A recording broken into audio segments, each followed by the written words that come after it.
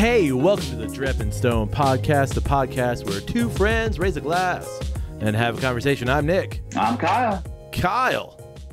Hey, Nick. Guess where we are? Well, I mean, we're in multiple places. I guess you could say everywhere and nowhere all at once. Well, currently, that is absolutely true. And secondarily, we are not together right now. Yeah, that's correct. I mean, as everyone can tell by the difference in audio quality and sound, you and I are in two separate locales. That's right. We're doing this over the magic of the interwebs. It's good to be back on the magic of the interwebs, I think. Speaking Is of that, it becoming easier or more difficult? It's hard to say. Well, I can say this. It definitely isn't better. Right. Having conversations this way, I love that we can have conversations with people halfway across the world. We can have conversations and do, interviews and get together and do different episodes. But getting together actually with an individual is way better. Oh, yeah, for sure. Every time. So, until AI gets better. Yeah. I'll say this. I've never been in a Zoom meeting and felt, wow, that was a really deep connection I had with that person. Right. We really connected. Yeah. Through that screen. Well, and I did a thing the other day. I did like a 3-hour death scroll, through, I think it was TikTok, through the good old Drep and Stone TikTok algorithm. Oh, yeah? Yeah, it was interesting. I bet. Well, what's interesting about it too is because it's Drep and Stone, and it's somehow it's tied to you because you were the one who ultimately made the TikTok account first. It's interesting to see the algorithm work through two different people watching it. Yeah, how it can recognize that. Yeah, because it's if you've been on the Drep and Stone TikTok, after a little while, it starts to figure out, oh, he skipped by these things, but Kyle would have watched these things. Not that it knows the difference between the two of us, but oh, he's watching. But at the same time, it probably does. It probably notices where TikTok is being watched from, and is probably smart enough to tell, these are actually two different people watching the same account. That doesn't make me feel better.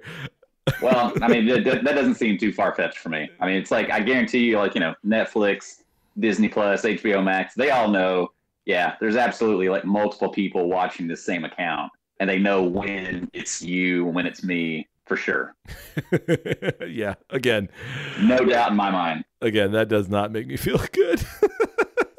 I mean, there's we've had several episodes that kind of dealt with AI and just kind of technology, how it's advancing faster than we can kind of keep track of it. But man, there's been a lot of AI stuff hitting the news feed recently. Oh yeah. That is just bewildering. Yeah, it's a lot. It's a lot. Well, and also, I mean, we've all been in those situations where you're talking with, let's say, a product, talking about a product with a family member, and you haven't looked up anything about this product, and then all of a sudden the social media is showing you that product. It's oh my God. Right, you're getting ads for it. Yeah. And then I love the explanation of well, you've probably looked up something around it that gave it to you. Nah, they're definitely listening. For sure. Yeah. They're listening. Alexa, Siri, they're picking up on it. Everything you say. I'm surprised that you saying Alexa didn't just turn on I just turned it on. Dang it. Now I don't want to talk to you. Right. Go sleep. No. Got a question. What's that? You want to drink something? Yeah, absolutely. Indeed. Well, what do you want to drink? I've got a bottle that I picked up in Atlanta, or not Atlanta. I picked it up in Georgia.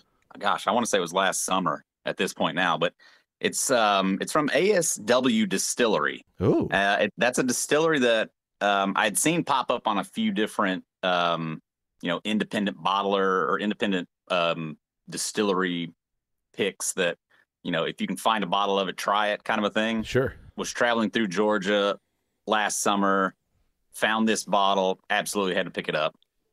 It's the Fiddler Unison Bourbon Whiskey. Ooh. And it's a blend of high wheat and high malt. High wheat and high malt. Yeah. So it says that, but you said bourbon, so it's at least 51% corn. Yeah. Yeah. It's a bourbon. It's a blend of, I think, 3 different bourbons. Okay. To fine tune this expression, we married a forged high wheat bourbon with stocks of our own bourbon, distilled on our Scottish-style copper pot stills in the heart of Atlanta with an especially high malt content. All right. And it says distilled in Georgia and Indiana. So maybe just two different bourbons that they blended together. Georgia and Indiana. Yeah. Mm-hmm. Yeah, it sounds like the Indiana is the high wheat, and then their blend is the high malt. It doesn't give me percentages on, is that 80% Indiana, 20%? But like I said, I mean, they had some pretty highly rated lists that I had seen ASW on. Right. So I would like to think that maybe it's closer to like 50-50, but who knows? You mean in terms of the high malt and high wheat blend? I mean in terms of stuff that they distilled versus stuff that they're forging, as they call it. Gotcha. Forging, okay. They call it sourcing, forging? as I would call it. They call it forging? Forged, yeah. Okay, as in like... we married a forged high wheat bourbon, foraged. Foraged. Foraged. Yeah, that's different. Here I am thinking like, foraged. Y'all forged a high... What? So did you... metallurgy's involved? Or did you just like... A little alchemy. Like forging a signature. I was confused. Foraged. I got you. They went into the forest. Foraged. And they found some casks. They plucked it right out of the bourbon bush. There it is. All right. Sounds good.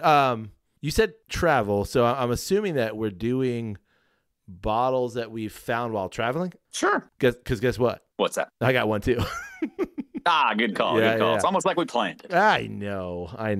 I have the old Overholt bottled in bond. Oh, nice. Who makes old Overholt? Well, this, sir, is a Beam Suntory product. Hey, yeah, I like a little Beam. Yeah, and as far as I can tell, I'll give you a little bit of bottle words since you gave me some of yours.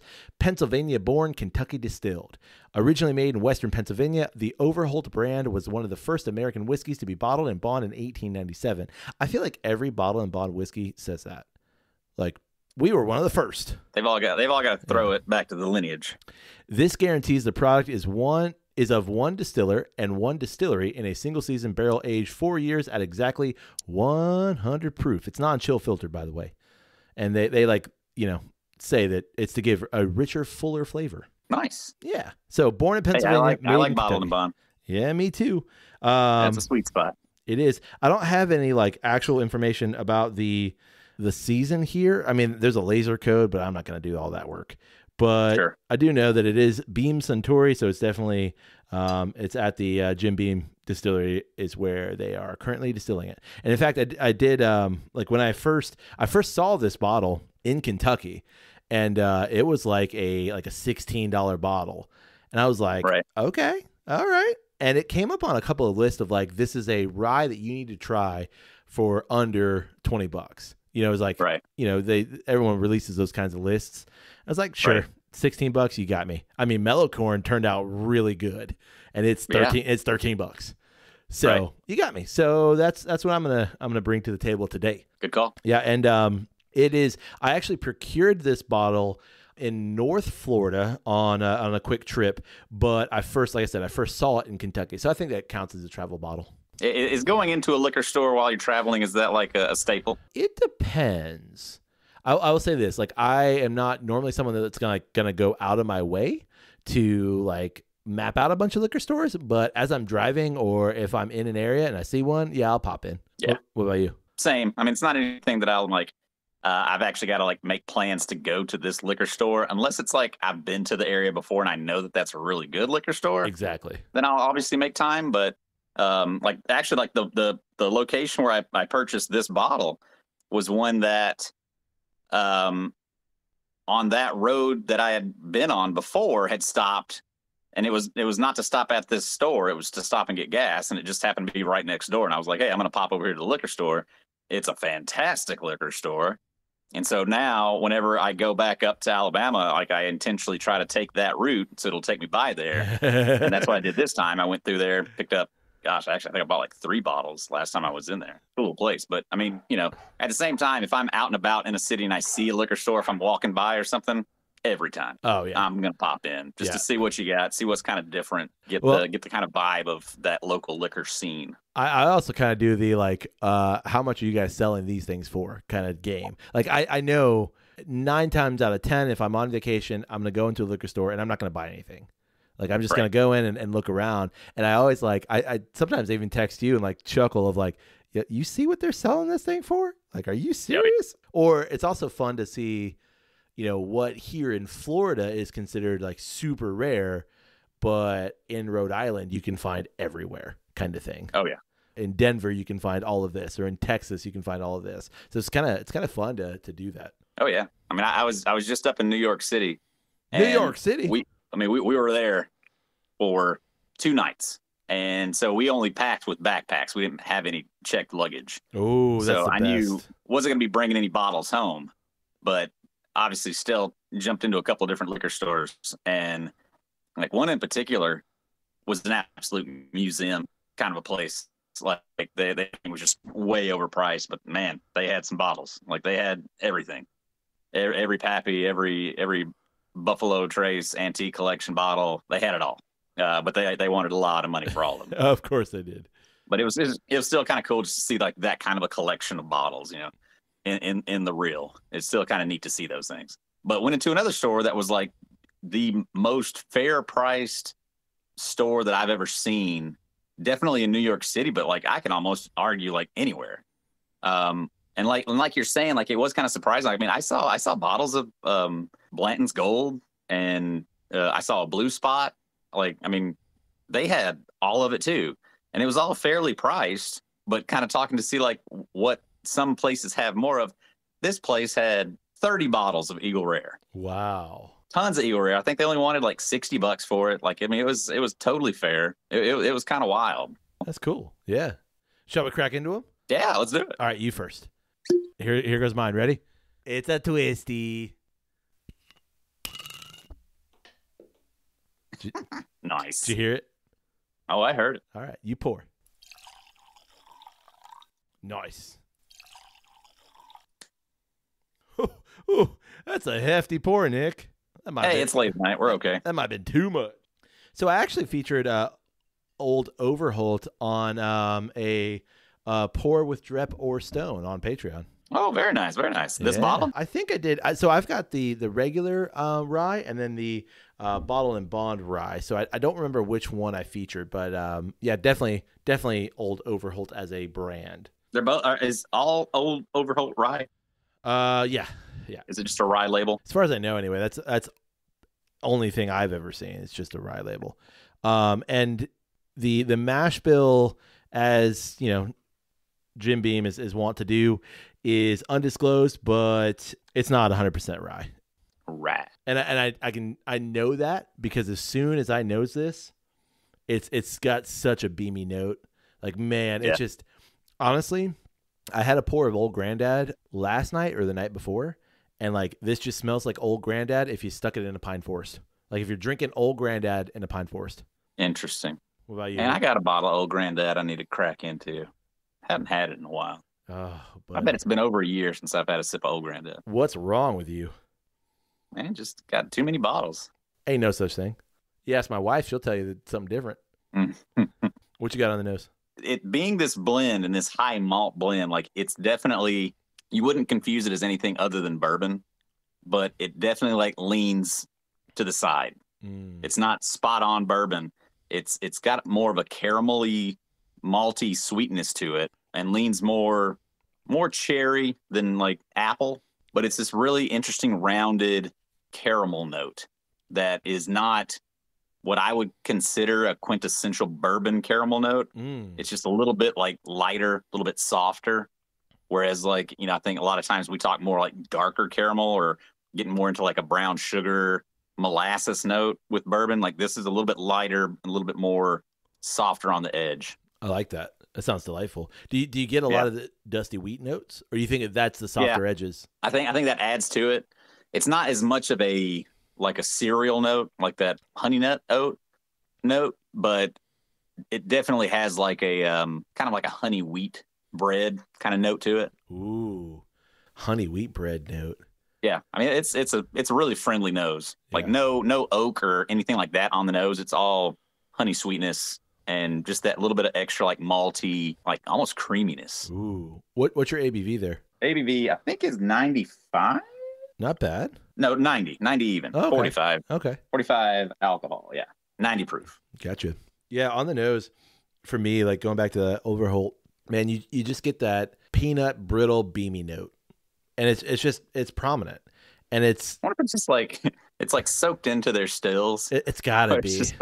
It's just like a patina. Yeah. But every time you cook on it, it just rubs off. Dude, like I maintain that if you were to give me a lineup of just like regular bourbons, I could pick out a Beam product right away. Yeah, I feel like the Beam note sticks out more so. Yeah, I feel like I've had enough turkey at this point.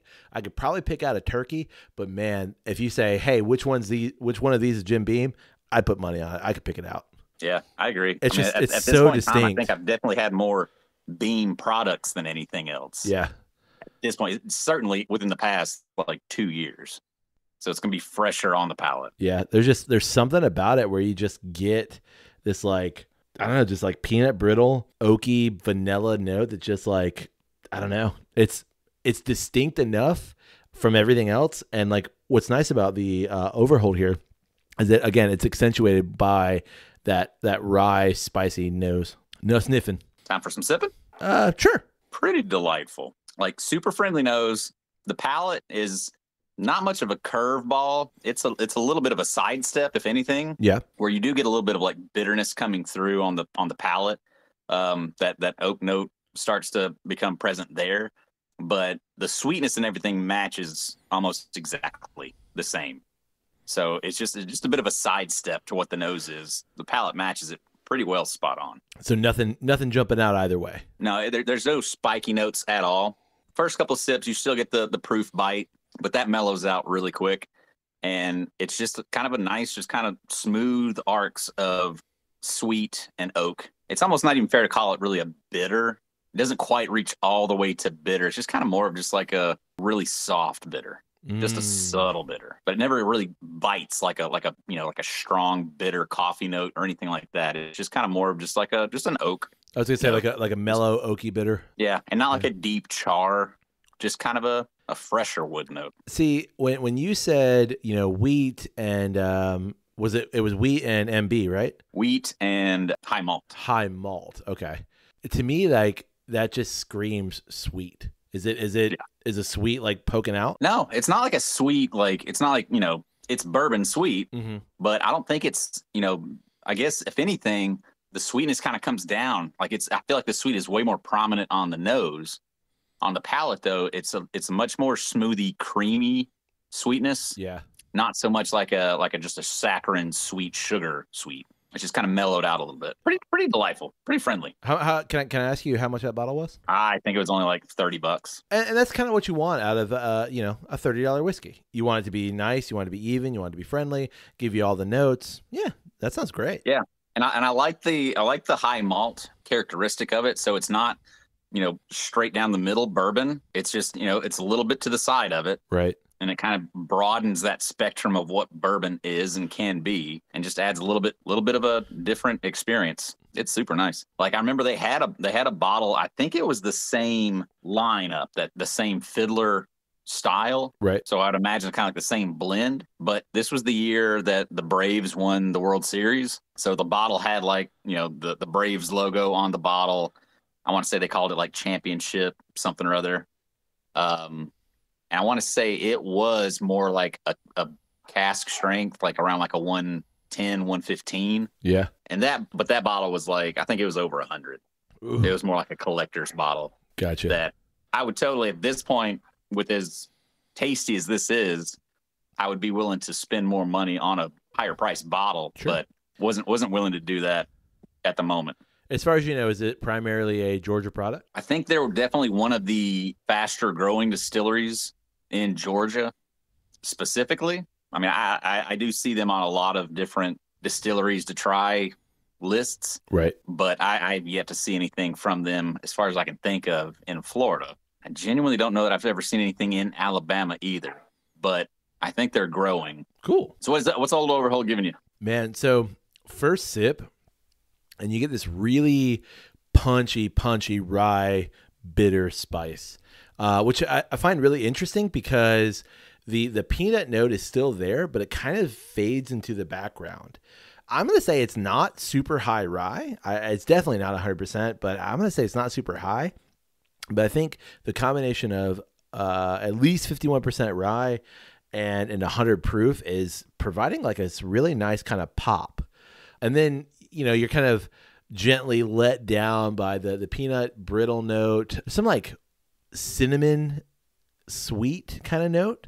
Almost like, you ever had those like cinnamon dusted like graham cracker kind of things? I mean, they're graham crackers, but they got like Teddy Grahams? Not quite like sweet Teddy Graham, but like it's a graham cracker. It's a cinnamon graham cracker. Right. That's what it reminds me of. Like it's not a sweet, but there's like a little bit of a sweet, and then that rye provides a little bit of a cinnamony note. That's a fun word, cinnamony. Cinnamony. Exactly. My complaint is this: it's super thin. Like, you just swirl it in the Glencairn a little bit. There's no legs at all. Like it just right off the glass. On the mouthfeel, it's just water. I mean, as much as I like those punchy rye notes, I want them to stick around. And as soon as you swallow your sip, it's just gone. Like nothing stays with you. Doesn't really give you anything to think about. But again, it's like $20. So yeah. It's kind of expected, yeah. Yeah, exactly. And it's one of those that like, would I be willing to force myself to check a bag for this? No. But if I were driving in a car and I saw this and I was like, I've never had it before, sure, why not? Now that I've had it, or if you're gonna be in a place and you want a whiskey to sip on while perfect. You're there, and there's no worries about, hey, I need to finish this bottle because it's less than $20. Like I can just sip on it and get the enjoyment out of it that I need. Oh yeah, could be the perfect bottle. That's a really good point. When you're just looking for something that, if I leave half of this behind, okay, yeah, that's a good point. I think this occupies that spot. Now I will say this: being that it's a BiB, I think that's kind of cool. It does give you a nice little bit of a proof. I wouldn't say it's a starter rye by any means, but it's probably that beginning kind of rye journey. I think that if you're interested in higher proof ryes, it's not a bad place to start. Again, because it's about $20, and it's pretty readily available. I see old Overholt. Oh yeah, just about everywhere. Yeah, I think I see anywhere that's got a decent selection. They should have it. Exactly. I know that like your big box liquor stores they should definitely have it, especially with it being a Beam Suntory product. You can find it pretty easily. Right. Hey, so since we're currently traveling and we've been doing a lot of travel here lately, I thought it'd be a good time to talk about some of our travel philosophies. What do you think? Ooh, travel philosophy. I like it. Yeah. Now, I know we've spoken a lot about travel. It's something that you and I are pretty well versed in. And we've talked about, I think we've done an entire episode on travel and what travel has meant for us and done for us. But I want to get into some of the minutia of travel, if you will. I got you. The deeper thinking points. Exactly. And I've packed a lot of bags here lately. Oh, okay. And it just got me thinking about my travel bag packing philosophy. Interesting. So I want to know your thoughts about like, how do you think about packing a bag? How do you think about like items that you're going to take, checking bags and just kind of the whole thing surrounding baggage and luggage and travel? All right. Let me start with a question for you. Okay. For example, we're about to go on a 3-week trip. We're a month out right now as recording sits. Yeah. When will you start packing? Probably like 2 days before we leave. Okay. See, I'm the same way. Like I'm not a last minute. I'm not like I'll wake up that morning and throw shit together, especially on a trip like this gargantuan trip that's going to be this long of a thing. Mm-hmm. It definitely needs more thought than your average trip. But as we're recording this, I just got back from New York. Kind of did that. Like the night before, picked out the clothes, laid it out, had that stuff packed into a backpack. Morning of, got the essentials, the deodorants, the toothpastes, all that kind of stuff into the bag. Did one quick check. Do I have my chargers? Do I have everything? All right, good to go. Let's go. Yeah. I will actually probably within the next like couple of weeks start to like be thinking about clothes specifically. Like if I know I'm going to take that shirt, I'm not going to wear that shirt again. I'm going to go ahead and leave that one off to the side and just save that one for vacation at this point. Gotcha. I won't pack it yet, but I'm just going to start mentally calibrating myself of like, definitely going to be taking that.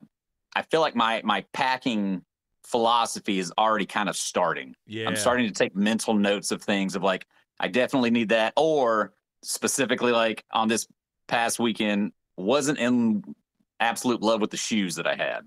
And I'm thinking I might need to get a different pair of just like everyday walking shoes that I think will fit better with this trip. Gotcha. So like I'm already starting to tick off those kind of boxes of like what needs to go, what do you need to get now ready for that trip. Yeah. So I'm the same in terms of places that I've been before.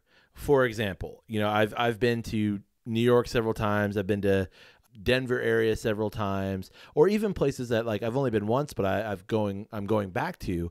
I kind of know what to expect trip wise, or I know what to expect weather wise, and I know what I'm getting into. Let's say for New York, I'm going to probably, if it's in the spring, probably going to need a jacket, maybe a light jacket, and I'm going to need some good walking shoes, a couple of changes of clothes kind of thing. Like nothing crazy unless we plan a really nice dinner out, and I might need, a nice shirt, maybe even a jacket, depending on what we're doing. Right. But for the most part, me just in general, my thoughts and feelings on clothes are very minimalist, I would say. Oh, yeah. So like, and people have even commented on social media about the differences in you and I in terms of like when we have pictures together, or we do stuff on Patreon. It's like Kyle's always well dressed and Nick's in a black or a blue t-shirt. Like that's what he wears.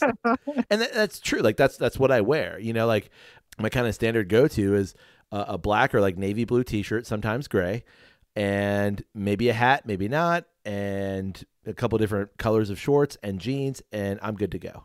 You know what I mean? Yeah. In general, like my vacation packing mirrors my normal packing anyway, because I only have, my closet. I've got 6 black shirts, I've got 6 blue shirts, and I've got some dress shirts that are like, work related dress shirts, but I maybe have like 6 variations of those. So it's not like I have, a bunch of mixing and matching to think about. And that's for a reason, because I don't want to think about that. Right. Put the clothes on, go. Walk out the door. Yeah, Let's go. Exactly.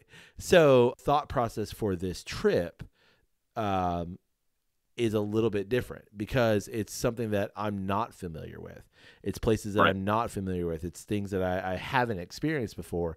So it's kind of one of those things of like trying to think about as many possibilities without like driving myself crazy. Because like here in the States anyway, I realize like, man, if I forget, I don't know, let's say it's a 4-day trip and I brought 2 pairs of boxers. Like I can pop into a Walmart or something and I can be worst okay. case scenario. Yeah. Which I presume is probably similar in other parts of the world, but I don't know if I want to take that risk. Now I'm going to be walking around, just without any boxers, and nobody wants that. In the summertime. Woo! We call that a chafe city. But that's a really good point. Like, especially too with all the different locations that we're going to. We're going to Europe. We're going to be, in your case, like as far north as Ireland, which if you come straight across latitude wise, you're in Canada. Yeah.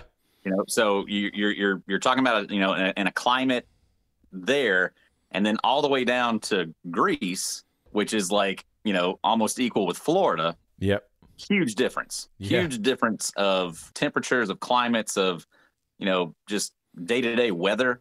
You've got to try to like pack, and somewhat be prepared for any of it and all of it. Like I'm okay with overpacking to some degree, but like I also know that like, man, do I need 15 pairs of jeans? Nah, I don't need that. Well, I don't necessarily mean like that. I mean more in terms of like definitely going to need a raincoat. Right.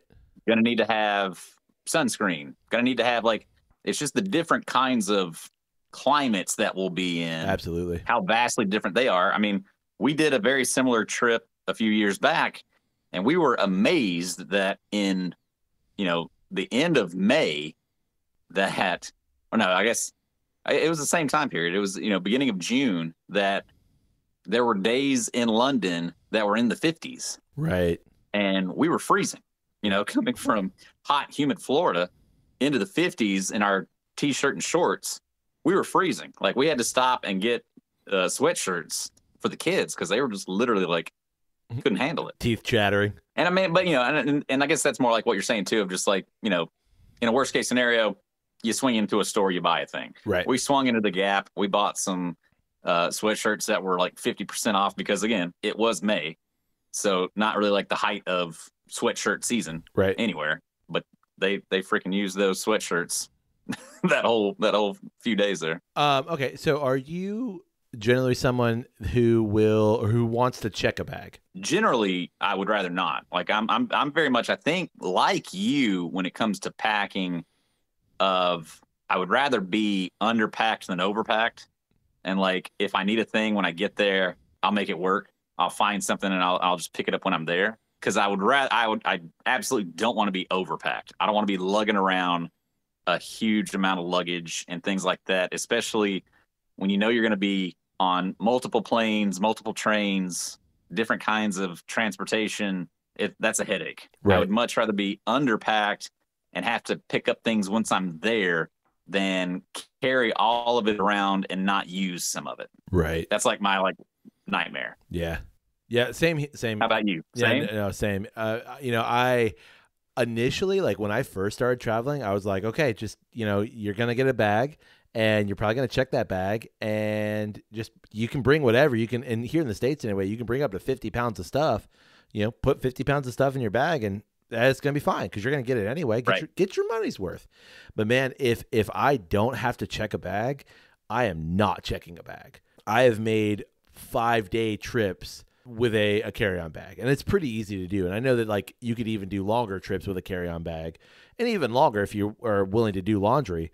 But yeah, I really don't want to check a bag, primarily because not for fear of like, bags getting lost or misplaced or any of that, but like I want to get off the plane and I want to go. Right. Like I don't want to be held down. I don't want to stop. I don't want to have to like, okay, stand around with these people that I just spent, X amount of hours on a plane with. I just want to like go. Right. And I also, there's that kind of nice aspect of like knowing where that my stuff is here and like I've got the things that I need. Totally. But it's kind of funny. Like, I mean, the flight that we were just on, like going up to New York, I would literally say there were probably that flight was maybe like 3/4 full. Yeah. Like we had rows to ourselves, and then there was a lot of empty rows in the back of the plane. Like it was kind of surprising. But coming back, it was a completely full flight, and the people who were the last to board didn't get the option of whether or not their carry-on was going to be a carry-on or not. They had to check it. Ooh.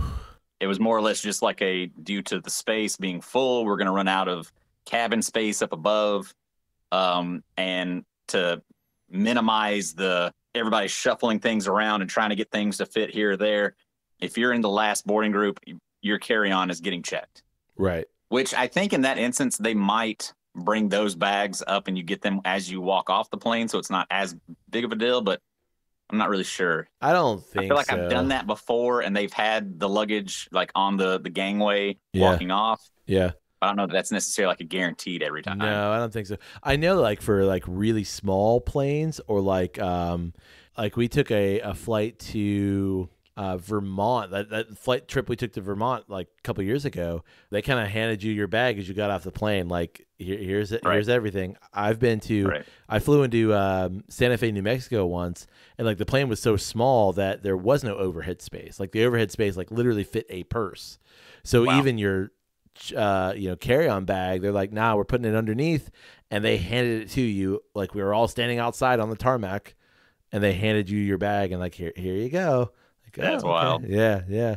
So like when you're actually packing your bag, okay, so let's say that you are checking a bag, and it is I'm definitely planning on checking a bag this time because I need somewhere to put the bottles that I'm bringing home. Correct. They're not going in that carry-on. That's against the law nowadays. Yeah, unfortunately.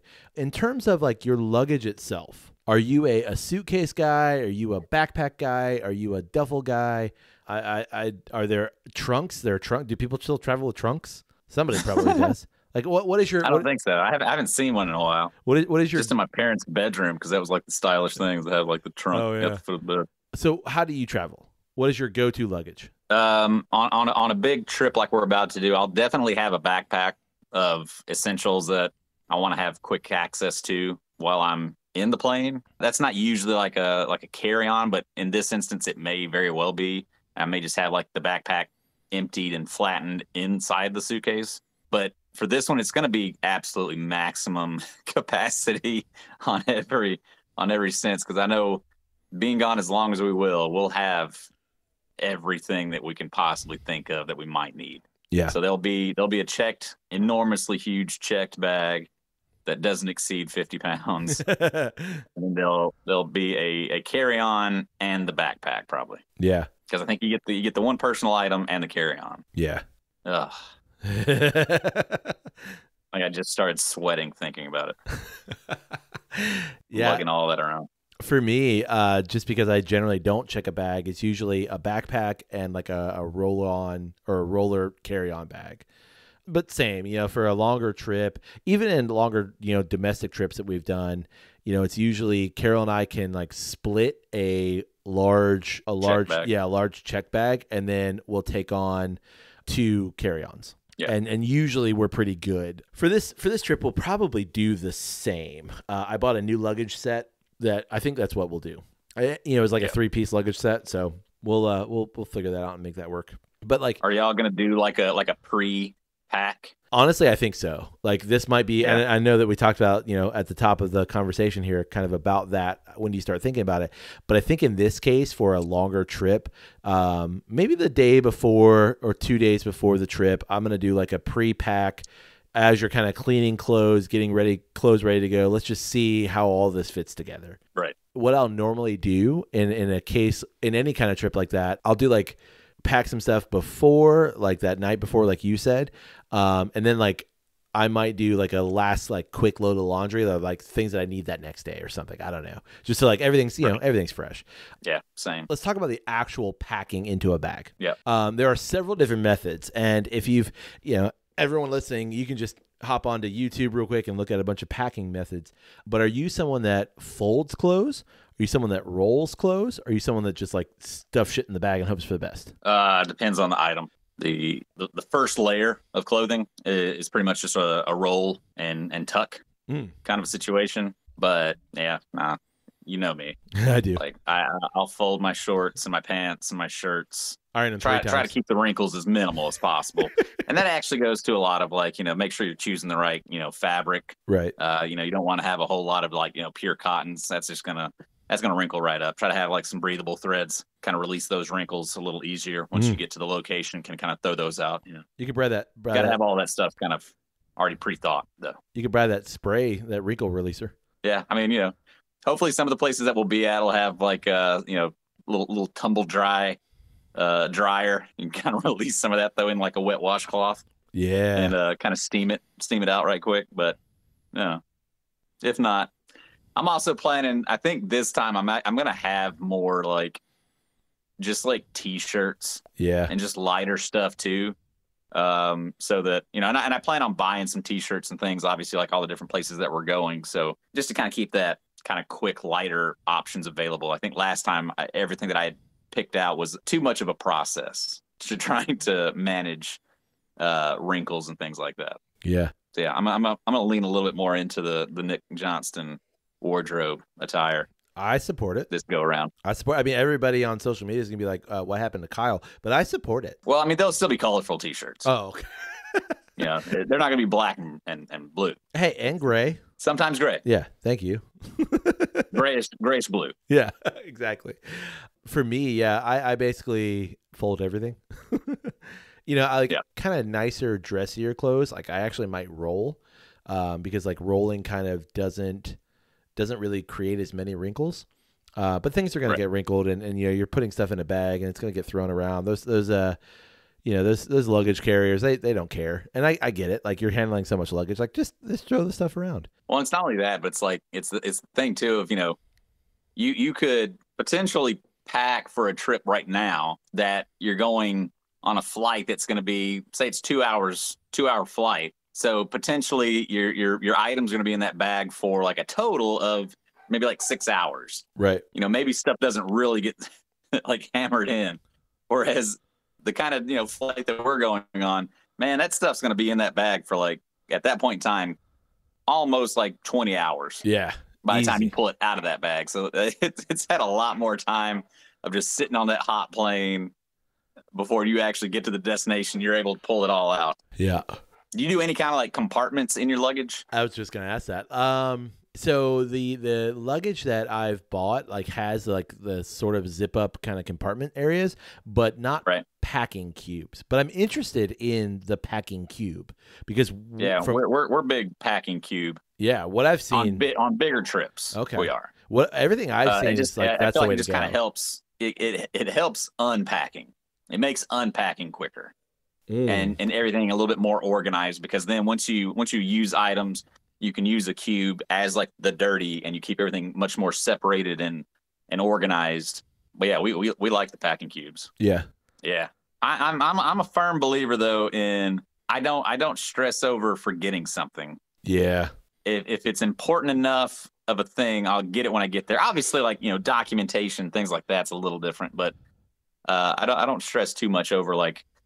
Do we have the right cords? Do we have the right whatever? Do I have enough of this? Like, we'll get some when we get there if it's an absolute necessary. But like, I know for this trip compared to last time, I keep saying it's like a mantra in my head of like how can you lighten the load this time? And I keep like thinking like this past trip to New York this weekend was like a nice little like kind of a trial run of like how light can you go? Kyle wore one pair of shorts for 21 days straight. Listen, it can be done. You're wearing the same clothes in every picture, in every place that y'all are at. Like, it's weird that you bought that many of the same shirt. You're right. It is weird. That was the same shirt. Yeah. Every day. Well, I was thinking about it, like, I was watching this travel video, and the guy was like, you're never going to see any of these people ever again. So don't think of like you're packing for somebody else, or like you want to wear different clothes for somebody else. If you can wear a pair of jeans twice and like they're fine, wear them twice. If you can wear it 3 days, wear them 3 days. You're going to be okay. And nobody around you is going to give a shit. So pack for you. Don't pack for anybody else. A lot of that's true. It's just, we're also going in June. Sure. There's going to be a lot of swamp ass. Listen, it's hard to pass that off. That's my middle name. Do you know that? Yeah, I know it's not a nickname. Like that's like actually documented on your driver's license. It is. It's on my passport too. Yeah. That's a different. My wife even at that point in time was like, "Nah, man, you got to do something about that." Those shorts are standing. I can't walk downwind of you anymore. Exactly. Like, nah, I don't want to be seen with you anymore. People are staring. Babies That's awful, man. Babies are crying. Grown men are crying. Yeah. Construction workers, they're crying. My God. Well, you got anything else on travel packing? Not that I can think of.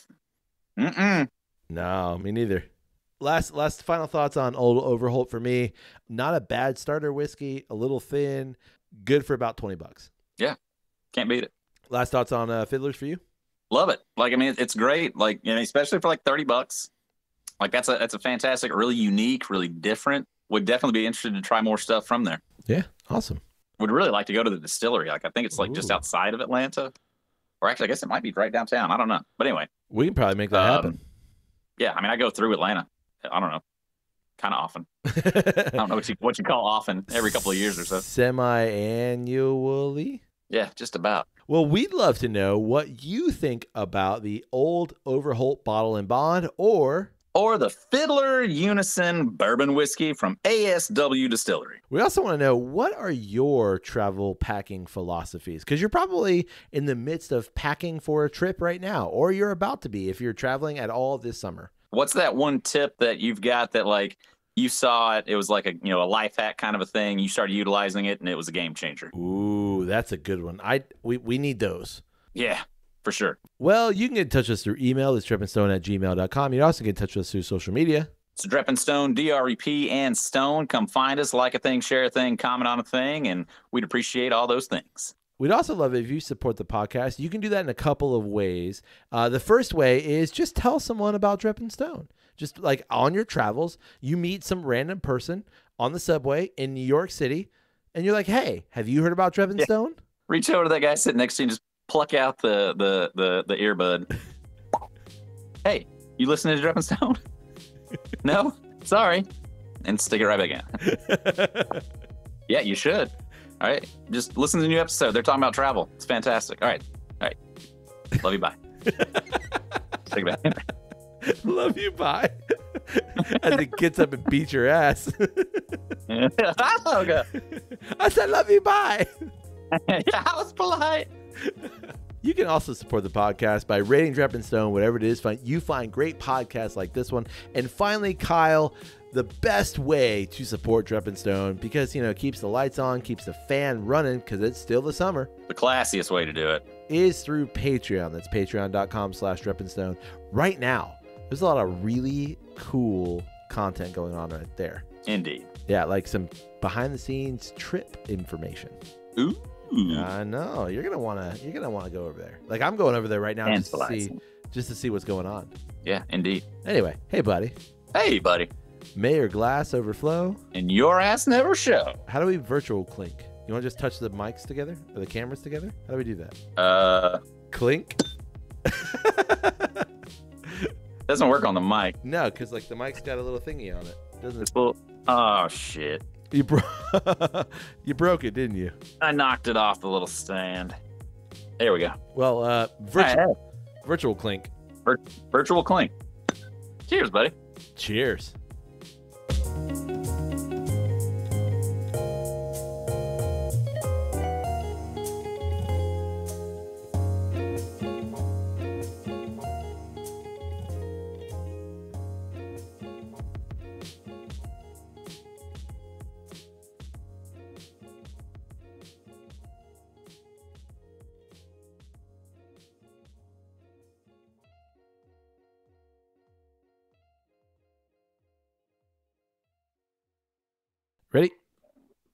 Ready.